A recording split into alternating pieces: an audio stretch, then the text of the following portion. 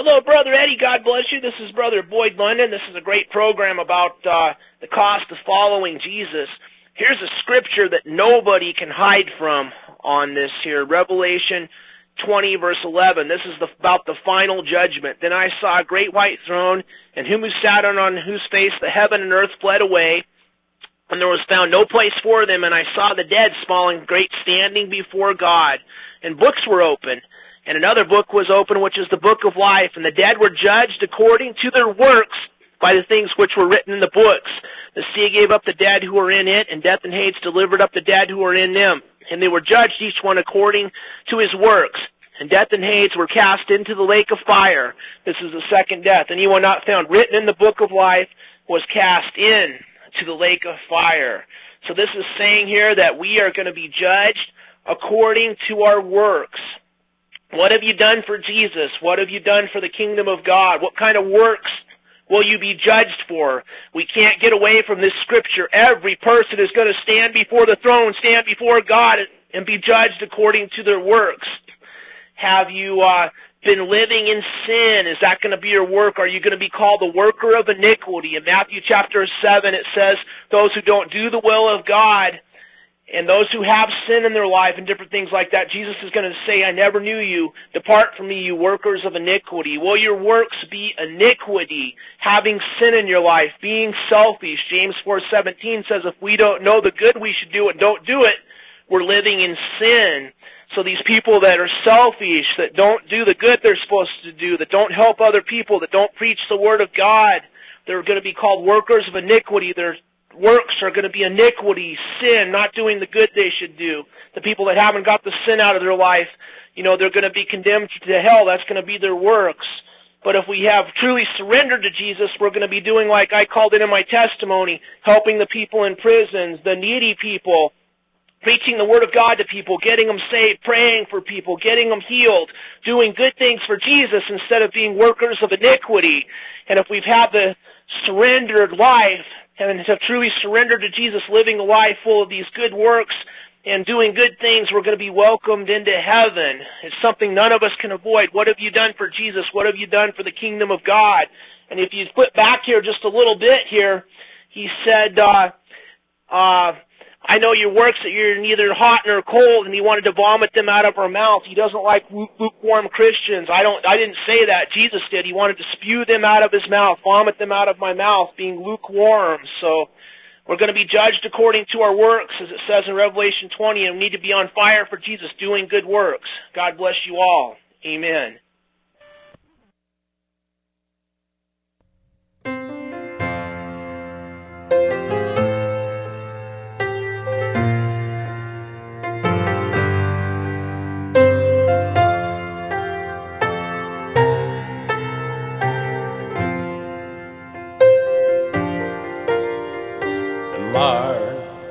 Place is empty, no more traffic in the streets. All the builders' tools are silent, no more time to harvest wheat. Busy housewives cease their labor in the courtroom, no debate. Work on earth is all suspended as the King comes through the gate. The King is coming, the King is coming. I just heard the trumpet sounding, and now his face I see. The King is coming, the King is coming. Praise God, He's coming for me. Happy faces line the hallways, those whose lives have been redeemed. Broken homes He has mended, those from prison He has freed. Little children and hand in hand stand all aglow, who were crippled, broken in ruin, dressed in garments white as snow. The King is coming, the King is coming.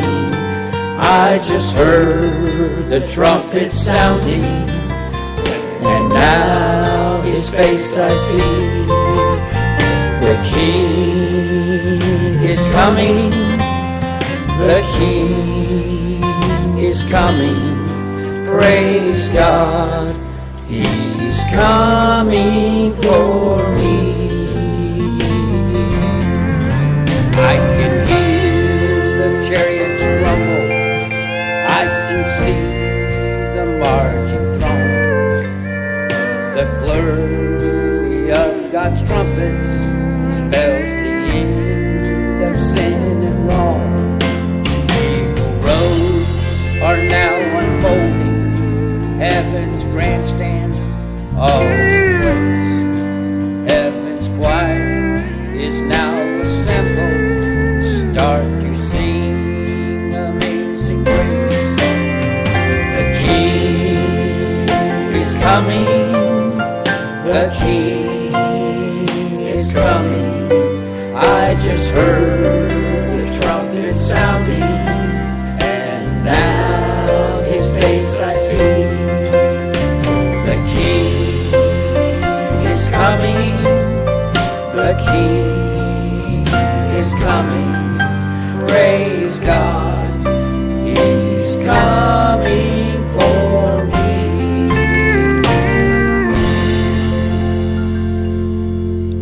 Amen. The King is coming. He's on his way.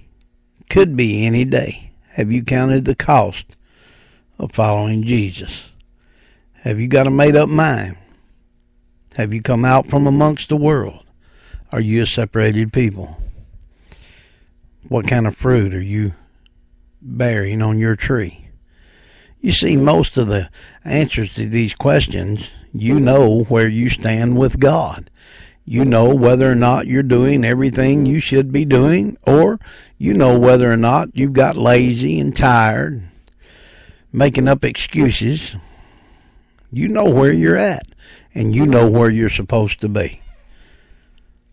I pray if you're listening tonight and you don't know this man, Jesus Christ, that we're talking about, singing about, testifying about, our precious Lord and Savior, that right now, right there, right where you're at, that you would just get things right between you and the Lord, that you would repent and turn from your wickedness, that you would cry out to Jesus with a broken heart and a contrite spirit, that you would die that you may live, that you would count the cost of following Jesus. Won't you reach out and take a hold of that unchanging hand of the great I Am?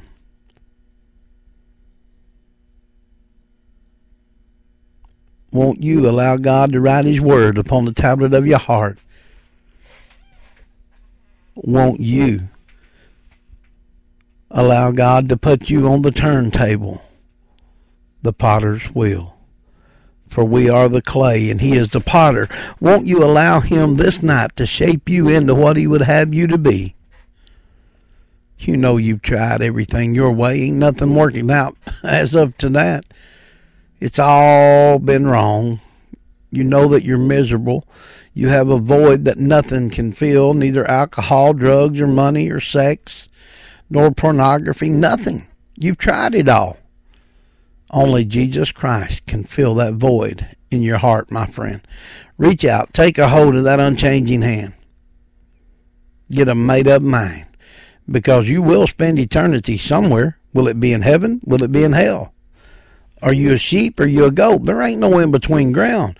You're either lost or you're saved. You're either on your way to heaven or you're on your way to hell.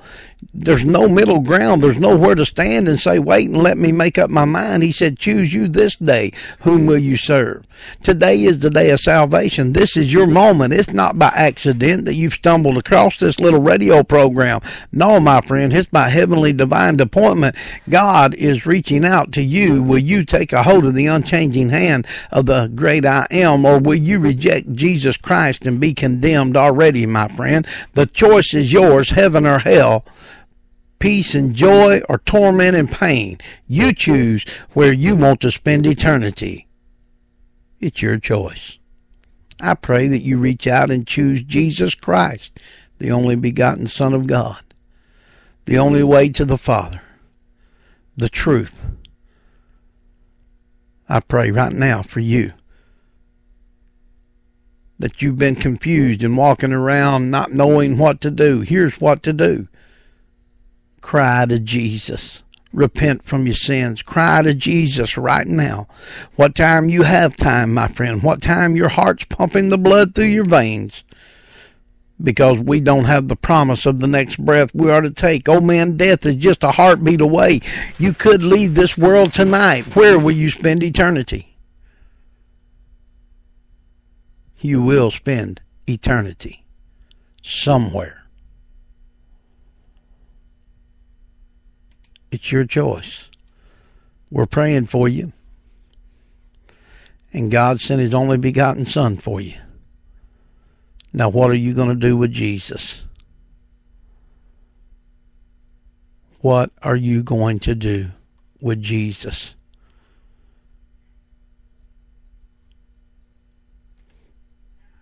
You can pray right now. Be blessed in Jesus' name.